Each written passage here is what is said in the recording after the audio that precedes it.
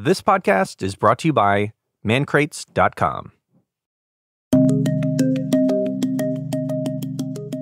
Good morning. Here are the 5 things you need to know for Thursday, June 10th. President Joe Biden says he'll tell Russian President Vladimir Putin, quote, what I want him to know, as he defines the goals of his first foreign tour. Mr. Biden was speaking to U.S. troops stationed in the UK ahead of meetings with the G7 and NATO countries before meeting with Putin in Geneva next week. Mr. Biden says he won't hold back. He also spoke forcefully about restoring American alliances in Europe, describing them as a cornerstone of global security. While at the G7 meeting this week, President Biden will announce the purchase and donation of 500 million doses of the Pfizer COVID-19 vaccine, a person familiar with the decision has told CNN.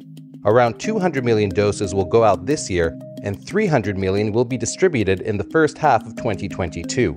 All doses will go through COVAX, the International Vaccine Initiative, and will go to 92 low and lower income countries as well as the African Union.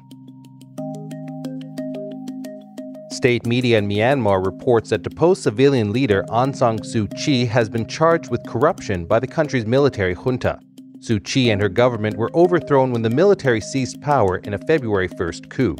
She has been held in detention since then and charged with a series of crimes her lawyers and supporters consider to be politically motivated. The new charges accuse Suu Kyi of misusing her authority in renting land and illegally accepting $600,000 in cash as well as gold while in office. That's families for you. That's what Prince Edward, Earl of Wessex, has said about the rift in the British royal family. In a wide-ranging interview, the Queen's youngest son spoke to CNN about the family tension with Harry and Meghan, the Duke and Duchess of Sussex, describing it as very sad. He also spoke about how the Queen is faring since the passing of her husband, Prince Philip, saying she is doing, quote, remarkably well.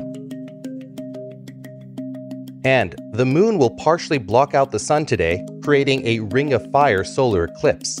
This is an annular eclipse, meaning the moon is far away enough from the Earth that it appears smaller than the sun.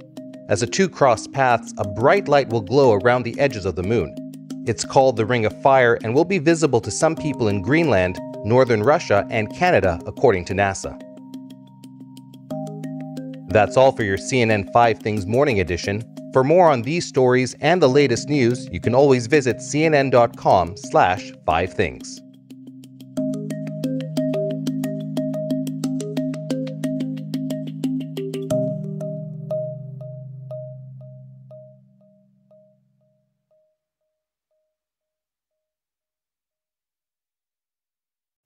Did you know that the Nile River flows south to north? It's one of the fascinating things you'll learn in The Nile, 5,000 Years of History, on CuriosityStream. Launched by the creator of Discovery Channel, CuriosityStream is the opposite of mindless TV. This is nonfiction entertainment, created by award-winning filmmakers, available on any device.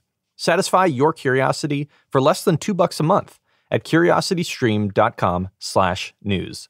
That's curiositystream.com/news.